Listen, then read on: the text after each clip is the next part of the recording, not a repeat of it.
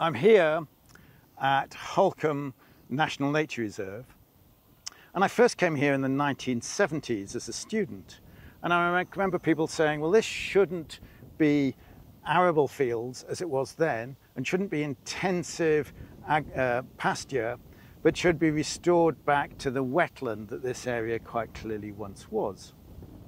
And the Holkham Estate have been busy doing this, and I'm here with Andy Bloomfield, who's their Nature Reserve Warden. So tell me, Andy, what's happened here? Why is this different? What have you done to restore it? So in the up until the early 1980s, the grazing marshes as we know them today were far drier, highly grazed, as you said, intensively grazed. The potential was always recognised that it could be a wetland of great importance for nature, birds in particular. So the Nature Conservancy Council, who were managing it alongside Holkham Estate in the 1980s, had been a nature reserve since 1967, but this was a neglected part of that nature reserve. The impetus was always on the sand dunes and the pine woods and the beach nesting birds. So there was, for 20 years, there was this period where all these fields, which were part of a nature reserve, were just very dry and not used by any of the birds that you would associate with it if it was a wetland. So the idea was to make them wet again. So a great plan was devised, and along the coast between Burnham Overy, Burnham Norton, Holkham and Wells, it's all Holkham Estate land, all bits, most of it are part of the nature reserve. And the idea was to hold back the water through provisions of clay bunds initially, to hold the water which ordinarily escapes and went out to sea at wells next to sea. There's a chalk spring-fed system that puts water naturally into the ditches. Which is why the water's so beautiful here. Very clear in the ditches behind us that you'll have probably seen, Bill. But anyway, the water's fed into the ditches from these springs, and ordinarily follows the ditch levels all the way down to wells. So it would go all the way out here naturally. And these initially were old salt marshes. There were sea banks made in the 1700s and 1800s, and they essentially starved these fields of salt water. They were grazed, and then some of it, as you said, were farmed and with arable and also mixed livestock. So in these fields there are all these old remnant creeks that were there when that was a salt marsh, which were essentially for many years were left dry, high and dry, without the flow of salt water. So the first thing that was done in the 1980s was to create bunds to hold back the water from escaping, and then there would be inlets dug from the ditch to these lows in the fields, some of the natural lows from the old salt marsh creeks, some such as this was a field low that was actually then scraped out with machinery to make a bigger wetland feature like we see here. And then we have a provision of an elbowed pipe which allows us to regulate the flow of fresh water from the ditches into the feature that you see.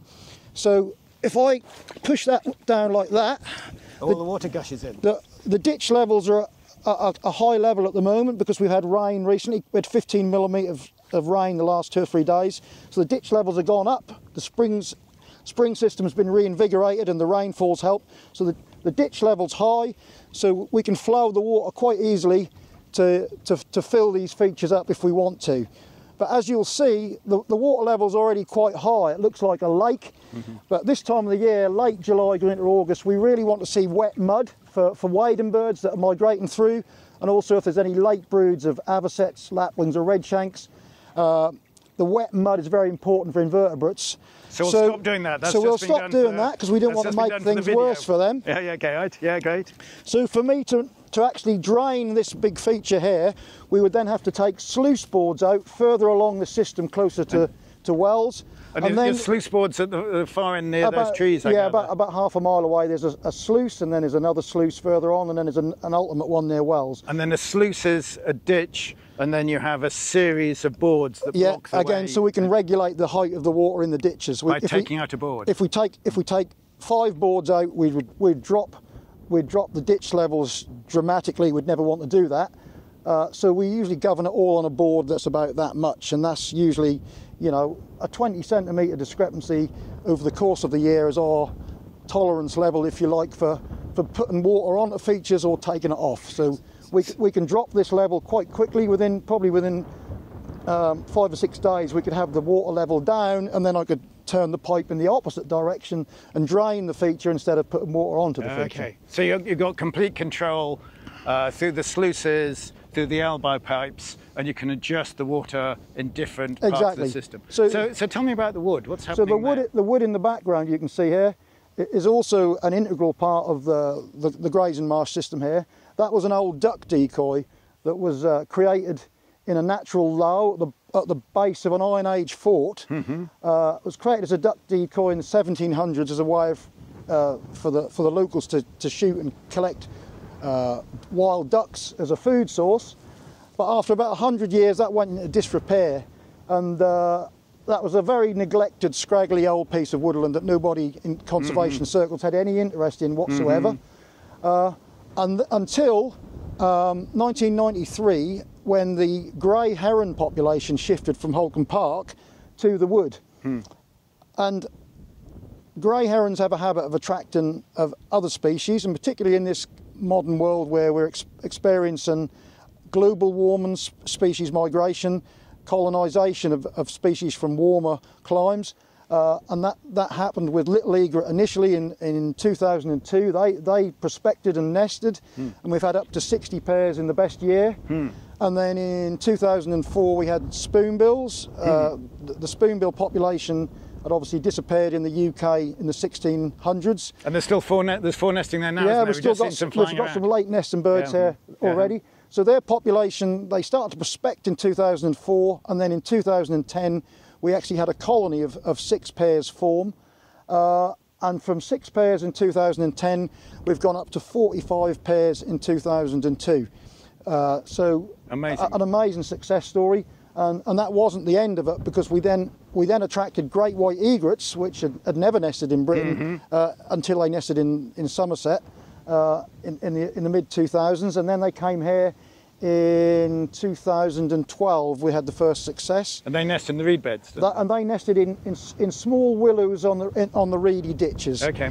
And then, if that weren't enough, we then had cattle egrets come and prospect, and that was about 5 years ago.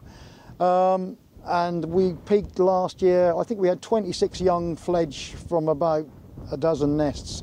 So again, a remarkable success story. And we often think, what next? Will it be glossy ibis? Will it be night heron? We had night heron a couple of weeks ago. We had a night heron, yeah, 2 years ago, which we found by chance by doing drone survey work. So that was quite exciting. So, and the interesting thing about that wood is that the levels of the water are the same level. That's all at one in the same system as the ditch level. So when we raise and lower the ditch level, the water level in the wood rises and falls too, which is very important for us to keep an eye on the health of the willow trees that you can see growing in the thicket over there, because the willow trees is where all these birds nest. And we found, after the initial work that was undertaken in the late 80s and the early 1990s, because we wanted to create wet fields for nesting lapwings, avocets and redshanks, and then for wintering pink-footed geese, widgeon and teal, the levels in the wood started to rise dramatically, and a lot of the willow trees started to die off. And initially, when there was no bird interest, no one was really too concerned, because this was just an unwanted piece of woodland, if you like. Good news. But then the good news story was when all these species started to arrive and to colonise, and it's now one of the most important nesting colonies for these species in the UK, let alone Norfolk. And our success with spoonbills is mirrored by birds that have now started to colonise other sites all around the UK, East Anglia and even further afield. So a real success story that's been an amazing thing for me to have witnessed firsthand, and it's still ongoing, because we've actually planted another big area and created loads of ditches and islands, so that hopefully if we could perhaps in another 20 years see that population double in size. It is phenomenal, and just to think of what it was like when I was a student, you know, been mind-boggled to think about all that you've said, all that's arrived here.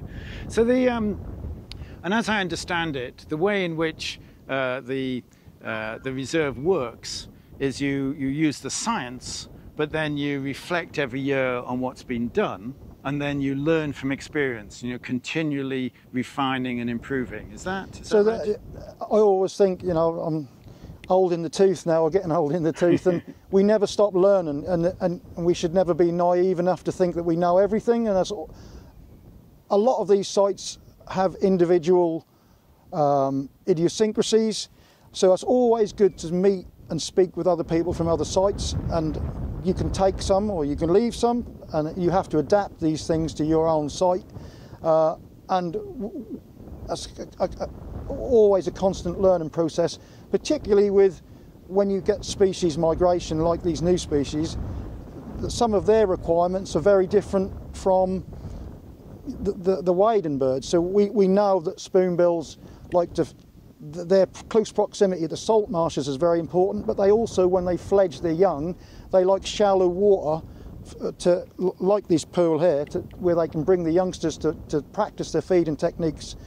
And also it's very close by to the nesting colony, so there's an easy route backwards and forwards if danger threatens. So, you know, that management of water levels is equally important for things like spoonbills as it is for avocets, lapwings, redshanks, and then obviously the diving ducks and the dabbling ducks in the winter time as well. So the whole thing is a juxtaposition of life that we have to work hard to try and, you know, keep in the right. And obviously cattle grazing is very important as well. You know, we'd be lost without cattle grazing, because, you know, they create the right conditions throughout the summer for the wintering birds. The widgeon, they like the shorter grass to graze from, and the Brent geese, all these species. So the whole thing is a web of life that intricately weaves together. Absolutely, and I think it really does show that the combination of using science, reflecting on what's being done, learning from other places makes a real difference, and means that there's this huge success that we have here. So congratulations on all that's been achieved. It must be very satisfying. So, well, every year is different, and we know we always have lots to do, and that will never stop. But thank you.